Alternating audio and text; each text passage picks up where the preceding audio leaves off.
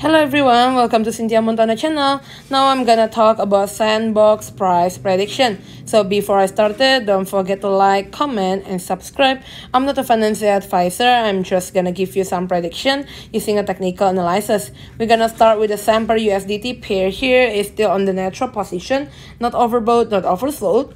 For the next support should be at the pink one side here, middle band 3.215 US dollar.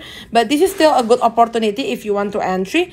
Looking on the 1 week chart here is still on uptrend. If they can bounce back, the next target is the yellow one side, 7.7, right? From the 1 week chart, we're gonna go to the daily chart. It's already second day having a correction here. So if the prices go until the purple one here, slightly on the 4.11, then a good opportunity to entry on it, right? Moving average also having the next target for the entry, purple one here, 4.083. From the daily chart, we're gonna go to the 4-hour chart, also already below all of the moving average. So if there's any pumping up, the first is the yellow one, 4.54.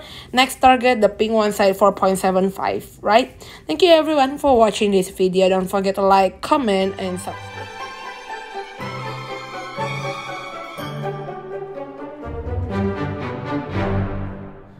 Hello everyone, welcome to Cynthia.montana channel. Now I'm gonna talk about Sandbox price prediction. So before I started, don't forget to like, comment, and subscribe.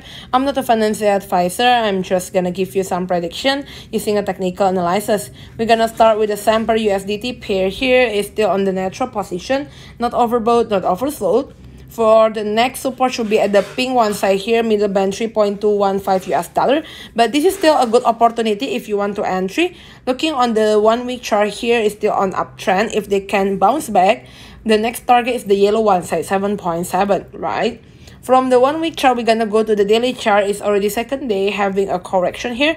So if the prices go until the purple one here, slightly on the 4.11, then a good opportunity to entry on it, right? Moving average also having the next target for the entry, purple one here, 4.083. From the daily chart, we're gonna go to the 4-hour chart, also already below all of the moving average. So if there's any pumping up, the first is the yellow one, 4.54. Next target, the pink one side, 4.75, right? Thank you everyone for watching this video. Don't forget to like, comment, and subscribe.